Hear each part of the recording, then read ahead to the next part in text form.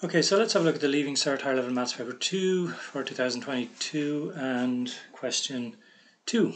Part A. Points A 8 minus 4 and B minus 1, 3 are the endpoints of a line segment AB. Find the coordinates of the point C which divides AB, the line segment AB, internally in the ratio of 4 to 1. So once you see that, you should recognize that that's going to involve one of the formula from your tables. So it involves this formula here. So the point we're looking for is going to be bx1 plus ax2 divided by b plus a, and then by1 plus ay2 all over b plus a. So this is the point that we're looking for, the point C. Now we've got to work out here what a, b, x1, y1 and so on are. So let's have a look at those. Well, we have the point A, which is 8 minus 4. We have the point B, which is minus 1, 3. We've also got the ratio of 4 is to 1. So let's have a look at those. Well, let's say 8 is x1, minus 4 y1, x2 y2, and here we've got a and b. It's a good idea to write those out just so you can keep track of them as you're putting them into this formula here. So let's put them in then. So we have b, which is 1, times x1, which is 8, plus a, which is 4, x2, which is minus 1. That's all over b plus a, so it's going to be 1 plus 4. And same thing over here, we've got 1 times y1, well y1 is minus 4, plus a, which is 4, y2, which is 3, and then that's all divided by 1 plus 4, so that's our point there. So let's just work all of this out. So we've got 8 minus 4 on the top, so that's 4, and we've got 5 on the bottom, so that's 5. Over here we've got minus 4 plus 12, so that's 8. So here we've got 8 over 5, and that's it. So basically what we've got here is we have a line segment, AB, and we have this point here, 4 over 5, 8 over 5, somewhere along here, and it divides the line in the ratio of 4 is to 1. So this is our point C here that we've just found. Okay, so let's look at B. Okay, so the line L has slope of m and contains the point QR, where m, q and r are real and they're all positive. Find the coordinates of the point where L cuts the y-axis in terms of m and q. Well, this here is where it cuts the y-axis. I've already written it in there. I put in the x-coordinate there of 0. So let's start. What I'm going to do, there's a couple of ways of doing this. I'm going to look at y minus y1 is equal to m to x minus x1. So we're going to look at finding the equation of this line L. So y minus, I put in x1, y1 here, so or is y1. I'm going to put in or there. M is m, we're told that in the question.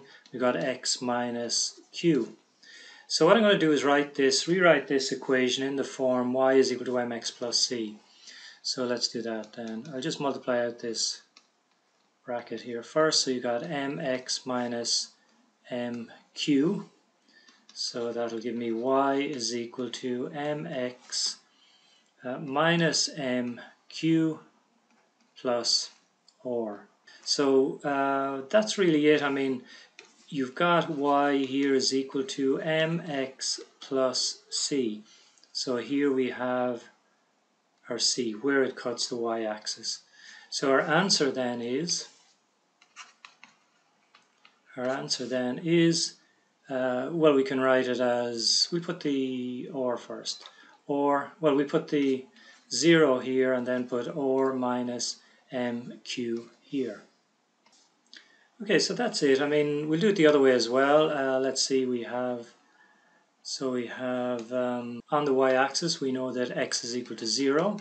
On the y-axis, all we've got to do is take this equation here and put in 0 for x. So we've got y minus or is equal to m times 0 minus mq. So y is equal to or minus mq. This just becomes 0. Bring the or over as well. And that's it. So we get the same answer in both cases. So it's 0 or minus mq. Okay, so that's it for that part of the question. Let's move down to the next one. The line K has slope minus 2. The line J makes an angle of 30 degrees with K. Find one possible value of the slope of the line J. Okay, so give your answer in the form d plus e root f, where d and f are integers. Okay, so this, once you see this, the angle between two lines, again, you should think about the other formula that we've used when dealing with the line, finding the angles between two lines when you're given the slopes. So the formula is the tan of the angle is equal to plus or minus m1 minus m2 divided by 1 plus m1 times m2. Now we only need one answer, so we're not going to use both of these. I'm going to just take the positive version here. So our two lines might look like this maybe, and we have our 30 degrees here. So this has a negative slope, so this would be K, and that has a slope of minus 2. This one here is J, and we got to work out the slope here. So let's work through this then. The tan of theta, so we're looking at the tan of 30 degrees is equal to, we're going to take the positive one here because we only need one solution. So m1 I'm going to take as minus 2 minus the other one, we'll call it m2, so this is our m2 here. Divide that by 1 plus m1, which is minus 2, times the m2. Okay, so that's our equation. We've just got to solve for m2 now. Okay, so again, you can see tan 30 here. That's going to be 1 over root 3. You can get that as well on page 13 of your maths tables. So on the top, we've got minus 2 minus m2 divided by 1 minus 2m2. The next thing we want to do here is cross multiply. So top times bottom, so that gives me 1 minus 2m2 is equal to minus 2 root 3 minus root 3 m2. Let's put the m2's together and the numbers on the other side. So let's bring this over. So this will give us, let's see, root 3 m2 minus 2 m2 is equal to minus 2 root 3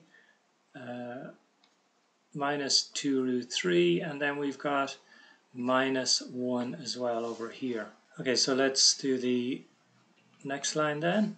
So we've got two m2's here, so we only need one, so let's factorize that out. So we've got root 3 minus 2 times m2, so the minus 2 root 3 minus 1. And not quite the last line, but our m2 here is minus 2 root 3 minus 1 divided by root 3 minus 2. Okay, so that's really our answer. However, when you look back here, it says give your answer in this particular form. So we don't want a fraction here because E, F, and D are all integers here. Okay, so what we've got to do here really is just take the minus 2 root 3 minus 1. I'm going to divide by minus 2 plus root 3. All I've done is just swap these two around. I'm going to multiply by minus 2 minus root 3 over minus 2 minus root 3. So I've taken this denominator here, multiplied by the conjugate over itself. So I've changed this sign here in front of the square root. This here is really just something divided by itself, so it's just 1. So I'm not changing this fraction. All I'm doing is multiplying it by 1. And the 1 is in this format here. And what you'll find when you do that is it will get rid of these square roots, hopefully.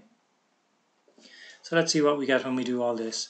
So we've got minus 2 times minus 2 root 3, so that will give me 4 root 3. These two here then will give me, again, a plus 2 root 3 times root 3, so that's 6 times, sorry, that's 3 times 2, which is 6. Now we're going to do these ones, so this will give me plus 2, and then these two here will give me plus root 3.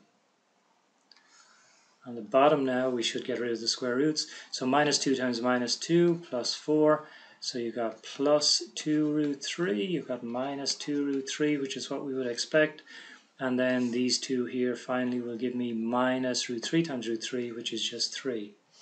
Okay, so we're getting there. So we got 4 root 3 plus 1 root 3, so that's 5 root 3. Got 6 plus 2, which is 8. And then on the bottom we've got 4 minus 3. These two will just give us 0.